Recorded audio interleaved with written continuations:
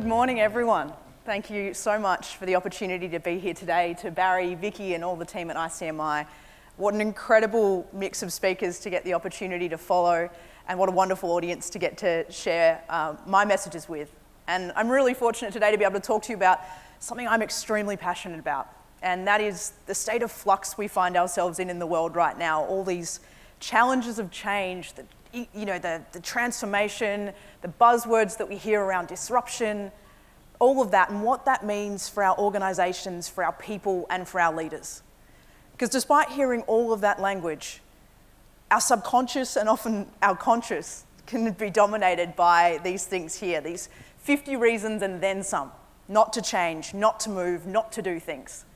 And I'm sure, in fact, I see a few grins around the room as you read a couple of them, that you've heard these before in team meetings when you've been trying to advance an idea through an organisation. I often think this sums it up best. When asked, would you rather work for change or just complain, 81% of respondents replied, do I have to pick? This is hard. And I feel often that's the baseline that we start with when we try and talk about change, when we try and think about how do we actually make it happen when the rubber meets the road. When we move it out of that ideas brainstorming session, we're trying to move a Titanic in a different direction, as big business leaders will often talk about, or how we try and rethink the way that we're tackling a social problem.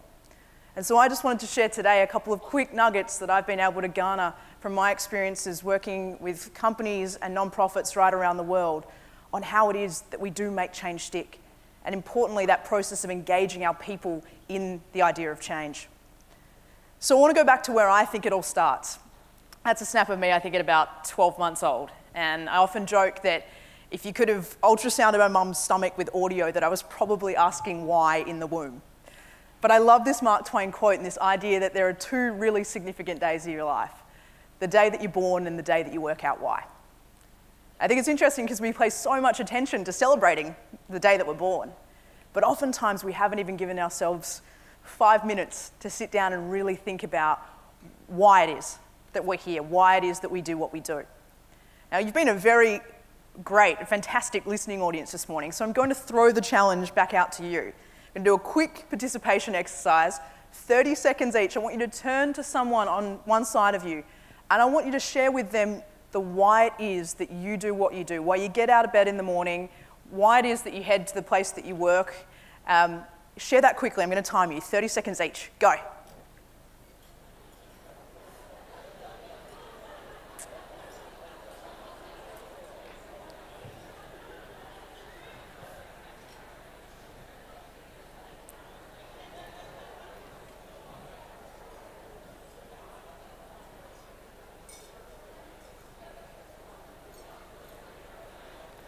Okay, swapping over if you haven't already.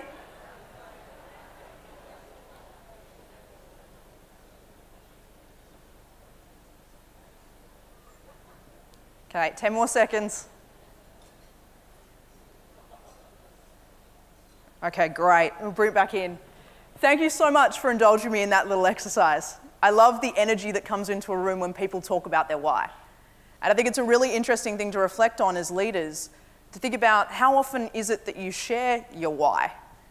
Do you know the why of the people that are in your team? And do you know whether or not that aligns with the why of your organisation?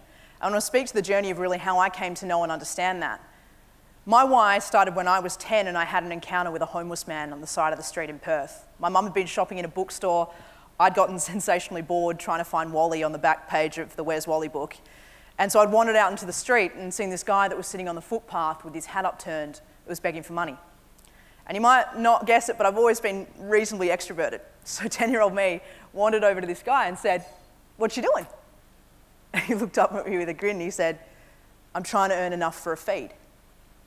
And so I looked down at what he had in his hat, and there was $4.20 sitting in his hat. And I never, ever should have said what I said next. But typical 10-year-old, and for the parents in the room, you'll feel this one, kind of slipped past the keeper, and I said, "That's not very much." And he chuckled. He said, "Nah, it's a good day." And I couldn't wrap my head around that. I thought, how's that a good day? I've been shopping with mum enough to know that doesn't go very far. And so I said, "Where do you live?" He said, "I don't have a house. I just crash wherever." I had about 2 nanoseconds to take that in before Mum dragged me away and gave me a stranger danger lecture that was medallion worthy.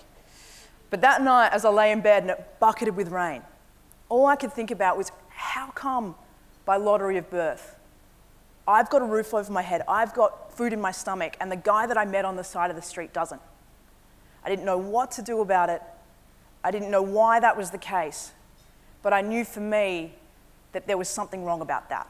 And that for me was this ignition of this passion that sat within me to want to help people like that, to want to improve the lives of those less fortunate and help create better outcomes in our organisations and in our society. Now, I was fortunate to get exposed to this model recently. The reason I got you to share your why is the understanding of its significance to yourself as a leader and to the role within organisations. And we'll talk about self first. Most of you hopefully will have seen the wonderful TED Talk Start With Why. If you haven't, chuck it on your viewing list for the weekend. And in that, he talks about the importance that so often we start outside the circle and we talk about the how and we talk about the what, but we so rarely get to the why. And the reason that matters is it's because at the why, at the core, is where we flick on the limbic part of the brain. And that's the part of the brain that drives human behaviour and motivation. And so the importance of being able to identify that for yourself as a leader of change, as someone who's going to have to do things differently, step outside the square, be able to tap into an ongoing source of energy is absolutely pivotal. Now, I was fortunate off the back of some of the work that I'd been doing with charitable organisations in Australia and building businesses in remote Indigenous communities to get asked by an Australian charity operating in Kenya to go over and start a microfinance project for them, working with a group of 22 women who are earning an average of 75 Australian cents a week for working more than 12 hours a day. And these women were trying to feed between 3 and 11 kids on that. It was just abject poverty like nothing I had ever seen. But it taught me it taught me so many powerful lessons, this experience in Kenya. But the one that I came to really, and I go back to all the time, that fundamentally shaped the way I think about change, was on a particular day when we were walking towards this giant sea container where we would teach business skills every afternoon. And I'd been told when I arrived in Kenya that the women had to walk about 2.5 kilometres to get to the nearest source of clean drinking water. And on this particular day, we'd taken an alternative path through the slums. At about 400 metres from the sea container where we taught, we stumbled on what looked like a brand new well. And so I said, through our Swahili interpreter, "Hold on, isn't that a well?" And the answer came back, "Yes, it is." And I thought, okay, well, that's a bit strange. Is it broken? And the answer came back, "No, it's not."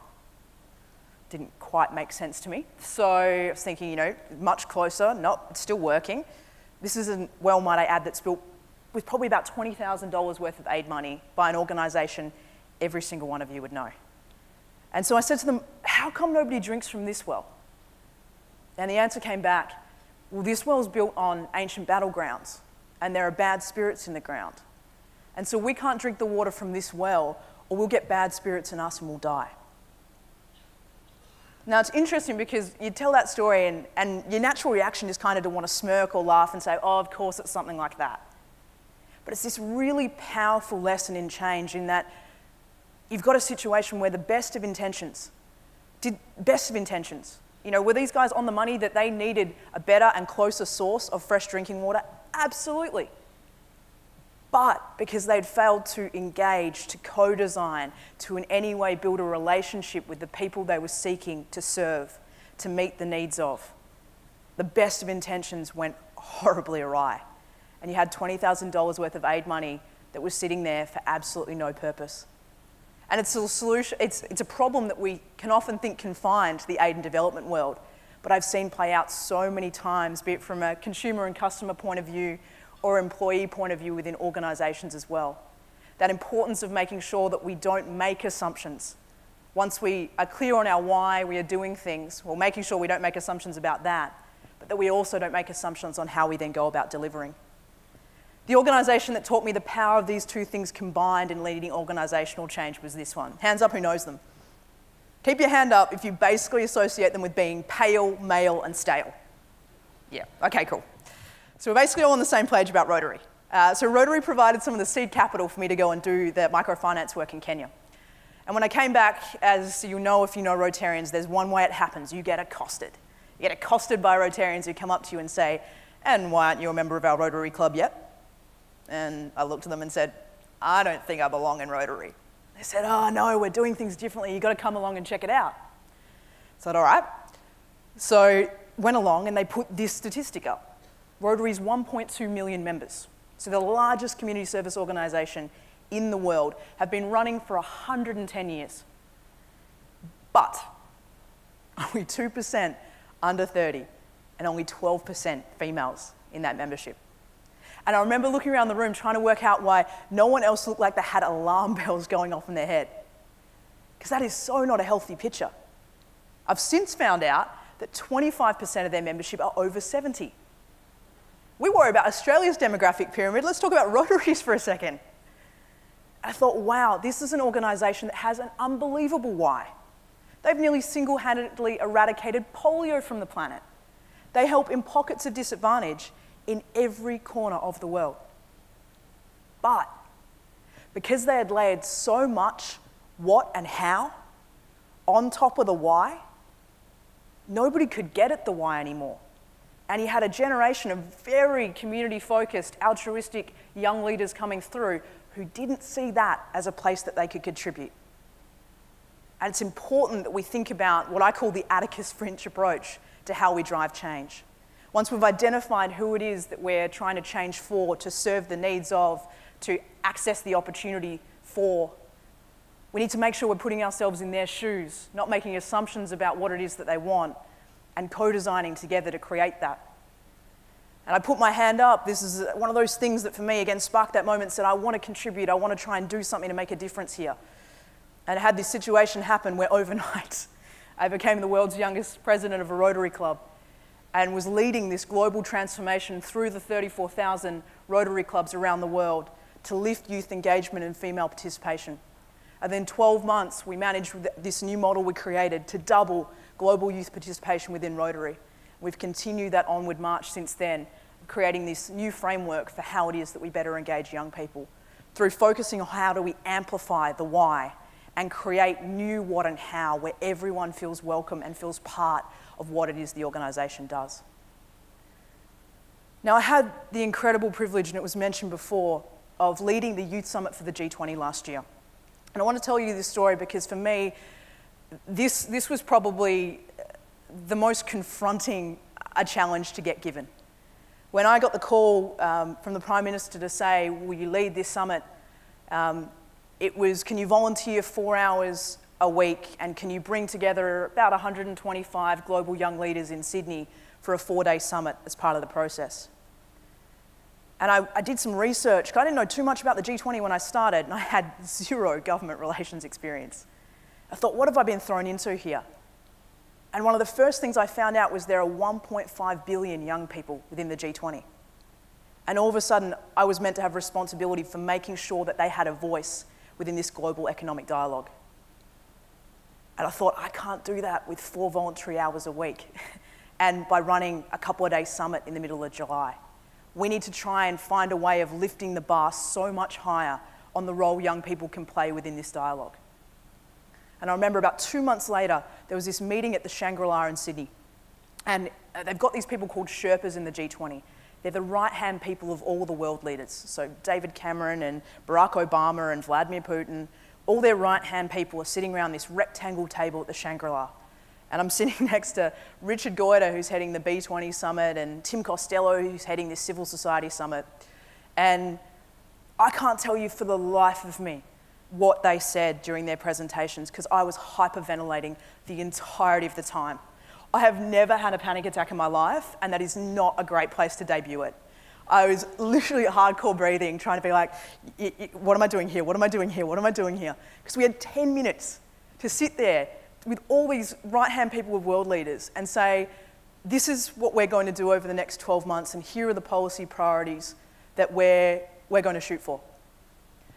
And so I sat there and thought, if we want to go from here, and unfortunately the bar for young people was here. It had been tokenistic engagement, been the leaders popping in to have a quick happy snap. We hadn't once, in the 8 years the Youth Summit had been running, seen leaders take up young people's recommendations. So I sat there and went, let's go for broke. When we go, one of my life sayings is when you go, go big. And so I sat there and said, if we promise that we will be more pragmatic, more evidence-based, more collaborative than we have ever been, will you promise that you will give us a seat at the table at every dialogue throughout the G20 this year? And they kind of called my bluff and they said yes. And so overnight we had this exponential increase in our workload, but we had this unbelievable opportunity for the first time in history to have young people sit at every table and put policy submissions into every G20 table. Now that was completely daunting. I quit my job. I used to live in Perth. I quit my job. I flew across the country on a red-eye flight. I crashed on my mate's couch and we started trying to work out how to do this because we had no clue. And we were really fortunate that there were so many people that were willing to share their ideas and their how, and we could put together a framework. But it wasn't easy because there were so many people who doubted us. We came with no authority in hand to the table. We didn't have the weight of business. We didn't have the strength of the voice of civil society. And so we had to create that for ourselves. And I remember one day I was called in, we had a particular senator, and this is not reflective of our experience with the government at large, because the Treasurer and the Foreign Minister were absolutely wonderful. But a particular senator we were dealing with, and he'd called me into his office. He was sitting across the table from me, and he was angry at me because we were about 3 months out from the summit and we still had 2 keynote speaker slots we had to fill. And for anyone who's planned a conference that's global and you're trying to get those sort of speakers, that's not that uncommon. But boy, was I in his firing line that day, and I was trying to explain to him all of this policy work that we were doing and everything we were working on behind the scenes. And he said to me, "You've got to understand, I do not care whether or not your summit produces something or nothing. It ticks my box the exact same way." I thought, wow. So you basically don't care if we do anything worthwhile or whether or not we do something that's so world-changing and earth-shattering that it changes the way that young people perceive within the G20. You don't care. This was then followed by, "You've got to remember your youth and nobody really cares." I can't tell you how disheartening that was. Like, I walked out of that meeting and it was like a, 20-ton truck had run me over. I was so flat. I remember picking up the phone and calling one of my mentors and saying, "I just had a senator yell at me." I did that in a very tame form. There were a couple of swear words in there too. Yell at me across the table and tell me that basically we're absolute idiots for thinking we can do any of this. And it was so great. She said to me, "Oh, you're first tearing apart by a senator. I'll give you your badge next time I see you." I was like, that's awesome. You know, just totally reframing the way it was. Like, that means you're doing something. That means you're driving change when you know people like that who have that desire just to keep it the way it is because it's easy and it's comfortable and it ticks a box. That you can start getting on their nerves because you believe there's something more within it. You're capable of something. And we had the most extraordinary year with the way it played out. Not only to become the first youth summit to present to every economic dialogue, I had the privilege of going and addressing Christine Lagarde, Jackie Yellen, Janet Lew, all of the the finance ministers and central bank governors.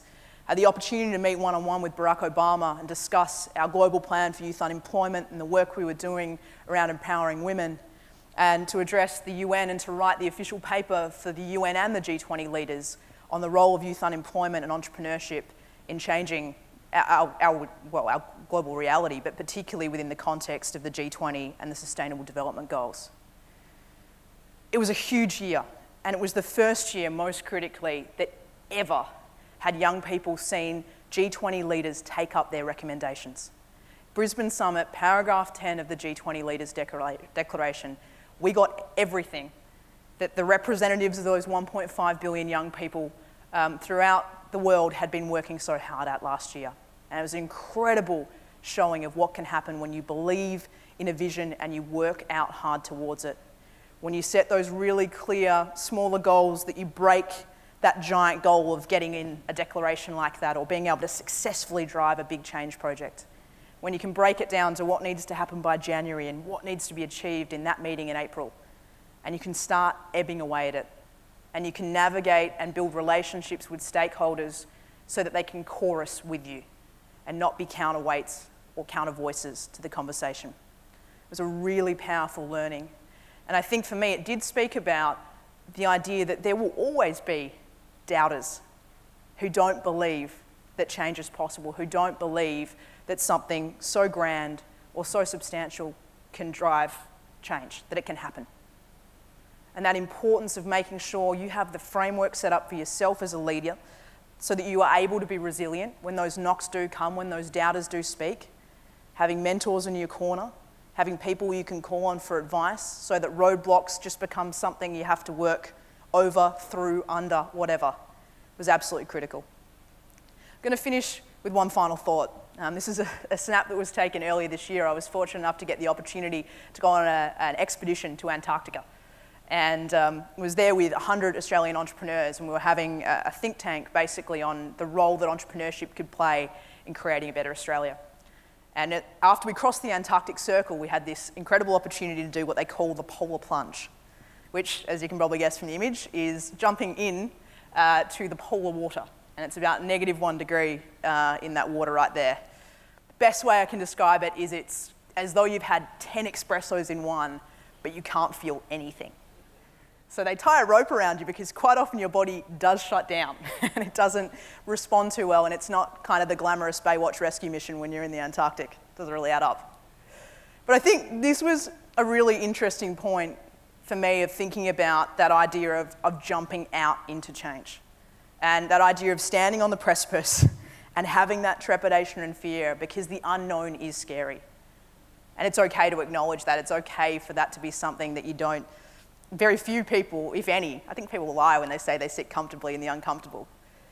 But having that preparedness, that courage to start there and jump out and see what happens.